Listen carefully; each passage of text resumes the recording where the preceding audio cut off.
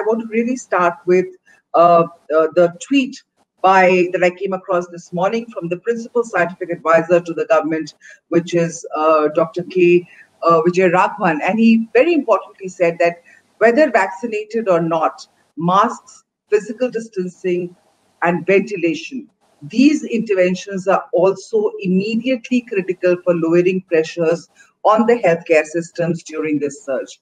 Adherence is essential at the personal and community levels, full stop, by all, full stop. Dr. Tickoo, let me start with you. It seems that after masks and social distancing, now we have a third rule that people must necessarily follow to duck this virus. Clearly, this new addition, which is ventilation, is now, because of the air transmission of the virus.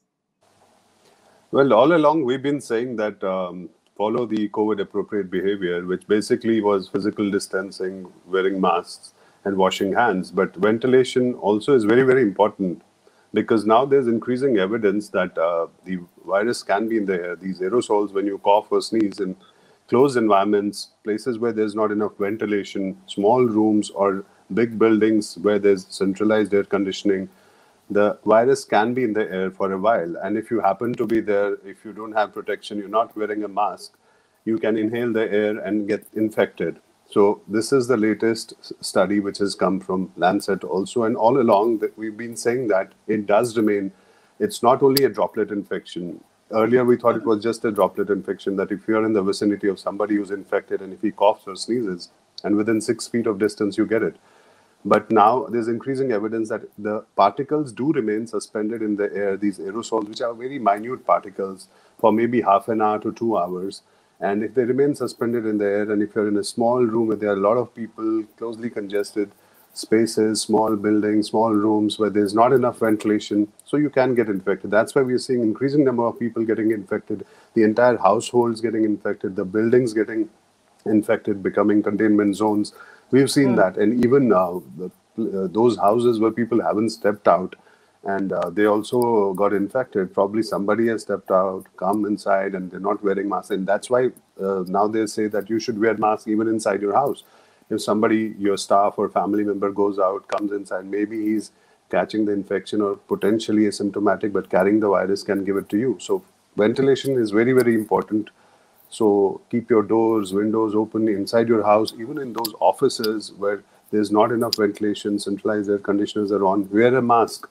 And even while having food or having your tea or coffee or whatever, be very, very careful. Avoid as much as possible.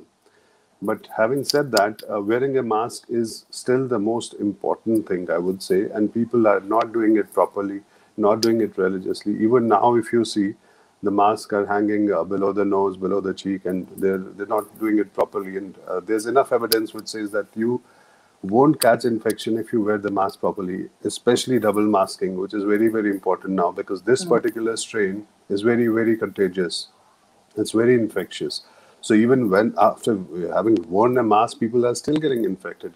Doctors are getting infected in spite of wearing PPEs and masks and whatever protection they use. So it becomes all the more important. The moment you step out of the house, wear double masks and try to maintain as much distance as possible. And yes, definitely ventilation has become important now, more so since this virus tends to be in the air for a while and a lot of people are getting infected at the same time. So I would agree, apart from physical distancing, wearing masks, this is very, very important, ventilation.